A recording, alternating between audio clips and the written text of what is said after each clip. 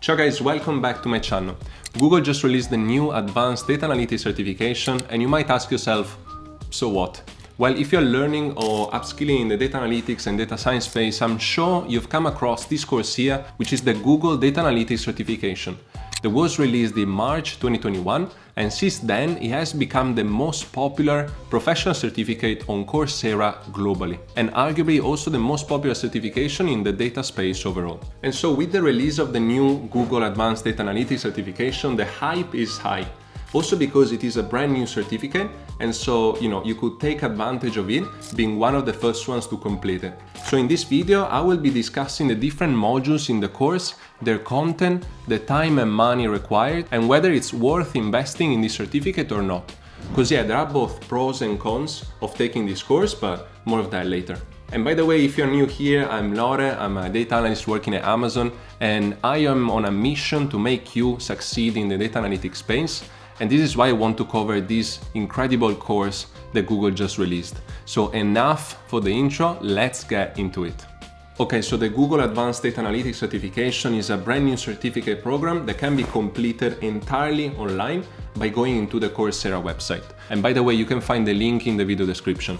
And so this gives you the flexibility to learn at your own pace and adjust your schedule according to your needs. The certificate program is entirely in English, but I believe more languages and subtitles will be added soon.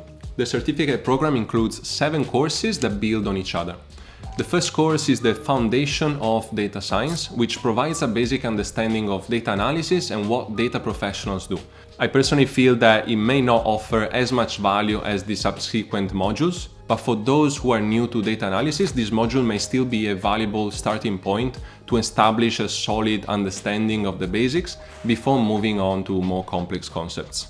The second course is Get Started with Python, where you will learn the basics of Python, including data types, for loops, functions, and other fundamentals. The third course is Go Beyond the Numbers, Translate Data into Insights, where you will learn about exploratory data analysis with Python, which I think is super useful, how to handle missing and bad data formatting, and also data visualization in Tableau Public, which you can access for free. The fourth course is The Power of Statistics, where you will learn more advanced statistical concepts such as probability, sampling, confidence intervals, and much more.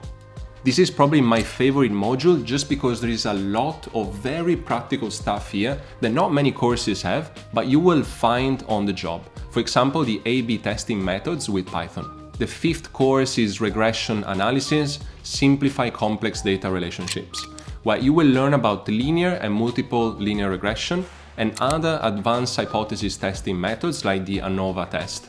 And again, all of this is taught in Python.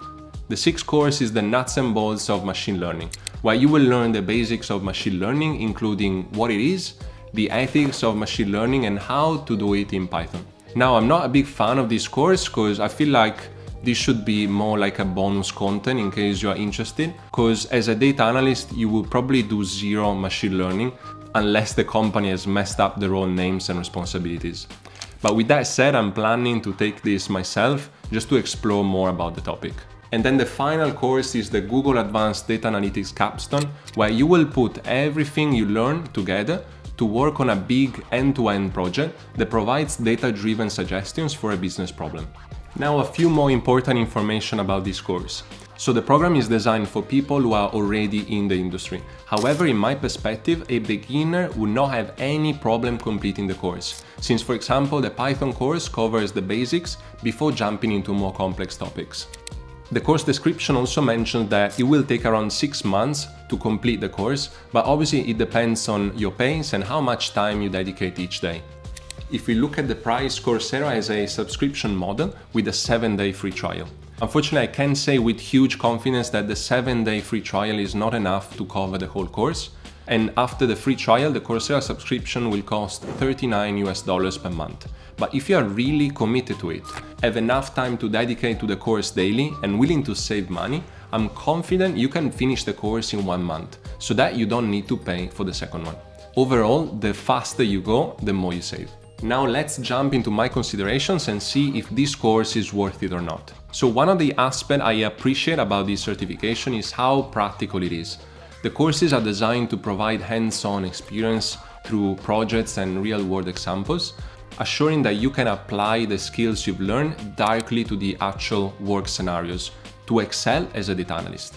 And don't forget that at the end, you will have one big project to add to your portfolio. Another advantage of this program is that it focuses a lot on Python, which is more useful for landing jobs in the current data analyst market.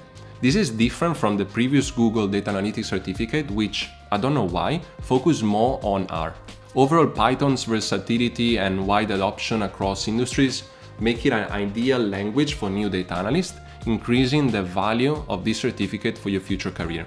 However, there are a few concerns that you may want to consider depending on your position.